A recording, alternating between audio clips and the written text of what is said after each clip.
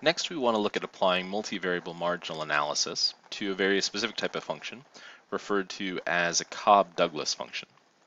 So a Cobb-Douglas function is a function of the form f of xy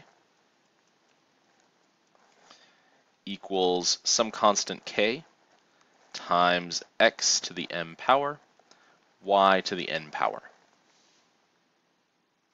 where each of these constants, k, m, and n, would all be greater than 0.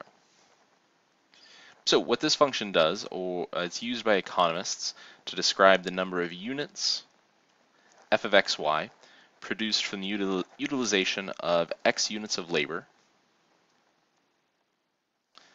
and y units of capital. So as a country, a business, any kind of organization applies labor and capital to produce something, how many units are produced based off these two different variables. In example 4, we're told that the productivity of a certain country with the utilization of x units of labor, y units of capital is given by approximately this function. To start off, we want to find the partial derivatives with respect to x and y. So, using Wolfram alpha, we could calculate f sub x to be 64 times x to the negative 0.36, y to the 0.36, and f sub y, our partial derivative with respect to y, to be 36 x to the 0.64, y to the negative 0.64. So once we have our partial derivatives, we're then asked to find the marginal productivity of labor and the marginal productivity of capital. So for the marginal productivity of labor, we want to evaluate the partial derivative with respect to x at production, or at when we're utilizing 400 units of labor and 500 units of capital. So we're going to evaluate our partial derivative when x is 400 and y is 500 to calculate a marginal productivity of labor of 69.35. We want to do the same thing for marginal productivity of capital, except that we want to plug 400 and 500 into our partial derivative with respect to y, which will give us a result of 31.21. Then we're asked, for the greatest increase in the country's productivity, the government should encourage increased use of which of these two things? So what we see from the marginal productivity of labor is that if our x variable, so if labor were to increase by 1 unit, productivity would increase by a little over 69 units. From the marginal productivity of capital, if our y variable, the use of capital, were to increase by 1 unit, our productivity would increase by about 31 units. So we're getting the larger change, the bigger positive change, by increasing our use of labor, meaning we should encourage increased use of labor to generate more productivity. In example 5, we have a bowling ball manufacturer with a Cobb-Douglas productivity model where x is labor in thousands, y is capital in thousands, and q is the number of bowling balls produced, again in thousands. So we could start off by finding our two partial derivatives.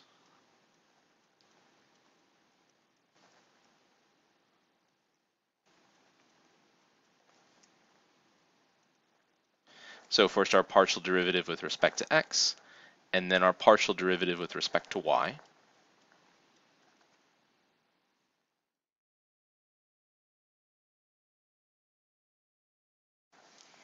And then if the factory currently uses 13,600 employees and $1.2 million of capital, we want to find the marginal productivity of labor and the marginal productivity of capital. So to find our marginal productivity of labor, again, we want to evaluate the partial derivative with respect to x.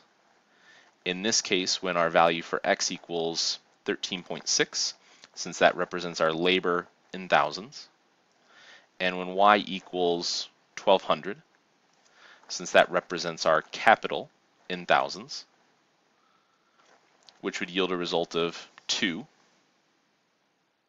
And since that's in thousands, really what we mean is 2,000. For our marginal productivity of capital, we want to evaluate our partial derivative with respect to y at those same two values. And we generate a value of 0.01.